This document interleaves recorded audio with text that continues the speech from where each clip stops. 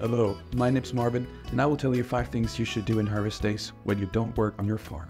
Number 1. Get a pet.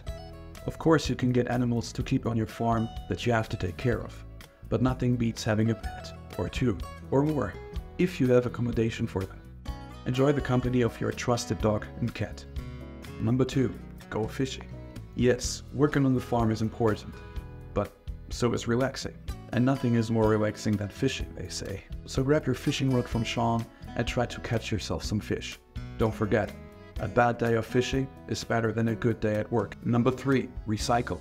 Nobody likes a polluted nature, and while I don't know who throws all the garbage on the streets and pathways, it will be worth for you to pick it up and recycle. The money you earn is better invested in seeds or farming equipment. Number 4. Cook. In the beginning you might have to buy the ingredients in town, but eventually you'll produce everything you need to cook beautiful and tasty dishes. That they will help you to generate health and energy so you can work a little bit longer is a nice side effect. Number 5. Go horse riding. Did we already mention that relaxing is just as important as taking care of your farm?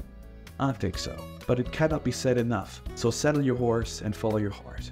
Who knows? You might uncover some secrets in the tranquil world of harvest days. While these are 5 things we think you should do whenever you're not working on your farm, there are many more options available in or around Duda's village. So keep exploring at your pace. Stay curious. Goodbye.